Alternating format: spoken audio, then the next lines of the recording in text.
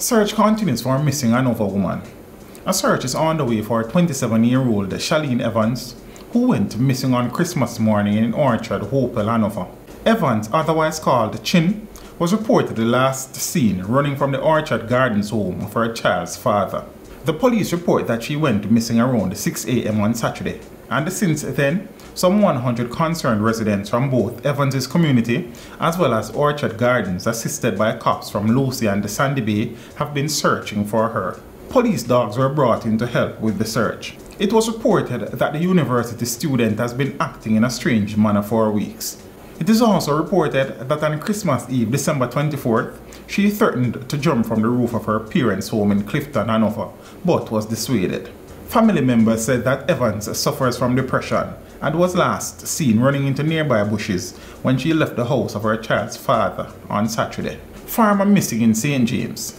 57-year-old Ara Lee, a farmer and a taxi driver, has been missing since Friday, December 10th. Lee is of a Bottom Cambridge Duckett Road address in St. James. He is of medium build, black complexion and about 183 centimeters or 6 feet tall. Reports from the Cambridge police are that about 10 a.m.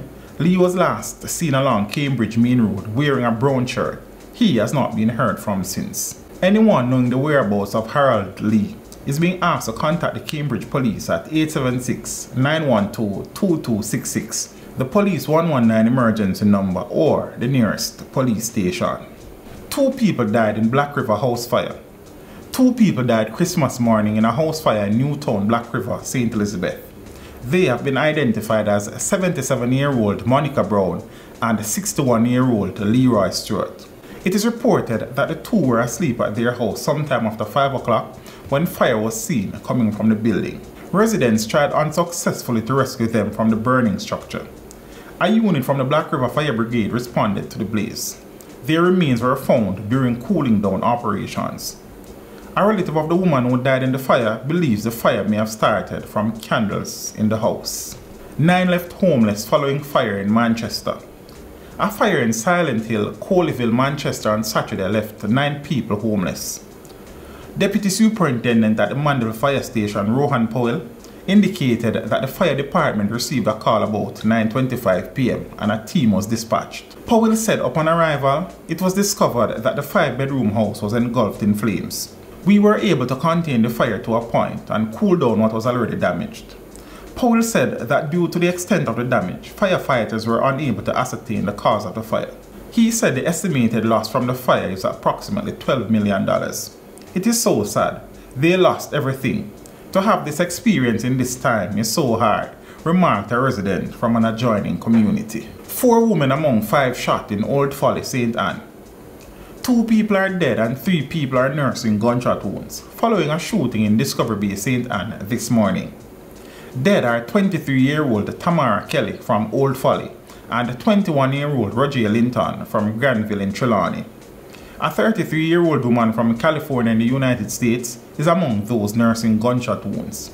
Reports are that shortly after midnight, a group of people were in Old Folly in Discovery Bay when they were approached by unknown assailants. The gunmen opened fire, hitting 5 people. They were all taken to the hospital where Kelly and Linton were pronounced dead. The St. Anne police are investigating the incident. 1-year-old girl shot while a man was killed during a gun attack on Hanover Street. A 1-year-old girl was shot and injured while a man was killed at a premises on Hanover Street in Kingston on Monday morning. The deceased has been identified as 22-year-old Anthony Campbell, otherwise called Antsman, a laborer of Hanover Street. Police informed that the toddler is hospitalized in stable condition at this time. Reports from the Kingston Central Police are that about 1:30 a.m., residents heard explosions and alerted them. On their arrival, the lawmen found Campbell lying on a bed inside his house with gunshot wounds, while the baby was found suffering from multiple bullet wounds. Both injured persons were assisted to the hospital where Campbell was pronounced dead and the child admitted. Investigations are ongoing. 2 gunned down in separate incidents in Spanish Town. 2 men were killed in separate incidents in Spanish Town, St. Catherine on Sunday. In the first incident, 30-year-old laborer Rashid Myers, otherwise called Magaman, was shot and killed by unknown assailants. It is reported that Myers was walking in his Lakes Bend community about 11:55 a.m. when he was shot multiple times. His attackers then fled. In the second incident, explosions were heard in the neighboring community of Quarry Hill.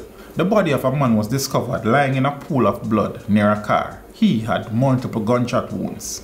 Dancehall icon Beenie Man has reportedly been detained by national security in Ghana for allegedly flouting COVID-19 protocols. Reports in the Ghanaian media are that the DJ tested positive for COVID-19 on arrival in Ghana last week and was placed in quarantine.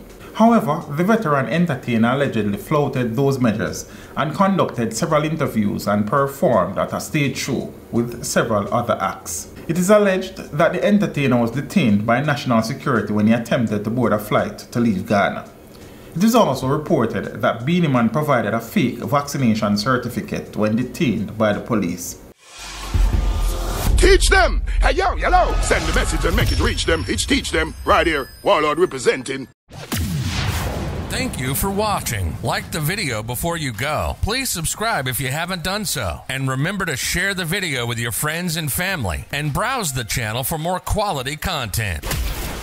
Until next time, walk good, my friends. Teach them!